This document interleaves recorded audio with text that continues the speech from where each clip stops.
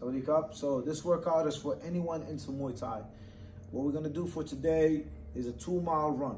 So it doesn't matter how fast or how slow, just take a good pace and go out for a 2-mile run. Recommend you put, like a good sweatpants, sweaters on so you can get a good sweat. After that, take 5 minutes out to stretch, get a good stretch from your head all the way down to your toes. And then after that, we're gonna do 2-minute rounds of the following drills. Between each 2-minute round, take 30 seconds out to do 10 push-ups and 10 sit-ups. If you finish it faster than 30 seconds, it's okay. But use that 30 seconds between every 2-minute round. So round number 1, you're going to do boxing combo number 1. So that's jab and then cross.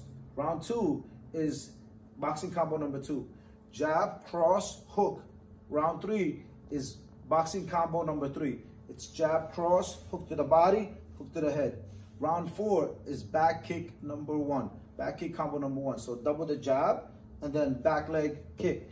And then round 5 is back kick combo number 2. So jab, cross, hook, and then finish it with back kick. Round 6 is back kick combo number 3. So it's jab, cross, hook to the body, hook to the head, keeping a nice long distance, finishing with a back middle kick.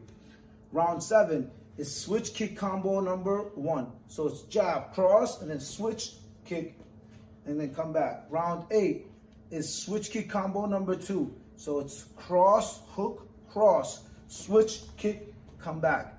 Round 9 is switch kick combo number 3. So jab, hook with the same hand to the head, and then cross. Follow with the switch kick, and then come back. For each combo, you don't want to worry about speed until you get good at these combos. Focus on technique and focus on power. Like, for example, if you're just doing the boxing combos, hard punches. If you're throwing a back kicks, finish with a hard kick. Once you understand the combinations, or if you already know the technique, yes, you want to work on speed. But most importantly, whether you're new at this or experienced at this, you want to focus on technique. It's more important than anything. So if you're not sure of how to do this, go slow, take your time. If you know what you're doing, still focus on technique, but focus on speed and power. Hard punches, hard kicks, and then speed as well.